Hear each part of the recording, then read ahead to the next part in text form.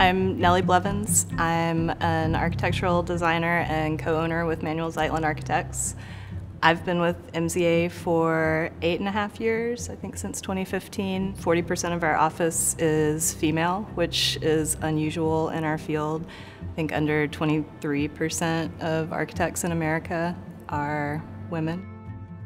I've always had a pretty even balance, I think, of left brain and right brain, and at some point as like a teenager deciding what to do with my life, I decided that architecture seemed like a more responsible path than art school for me.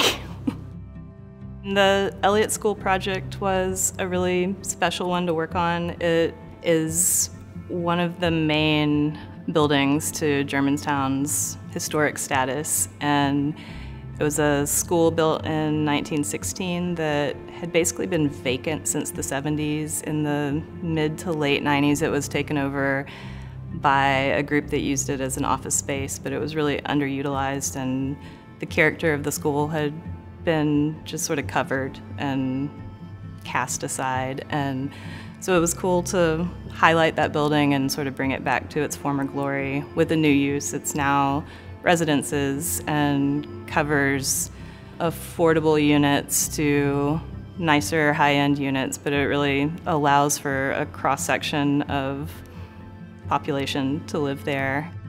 The recipient of my donation this year is a nonprofit called Nashville Industry Fund.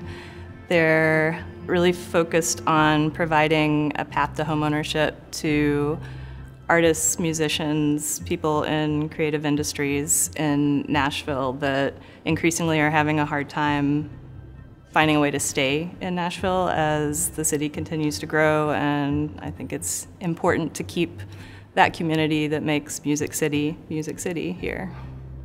The advice I would give to women in business is to really recognize your own talents and your own values and own them and be unapologetic about owning them.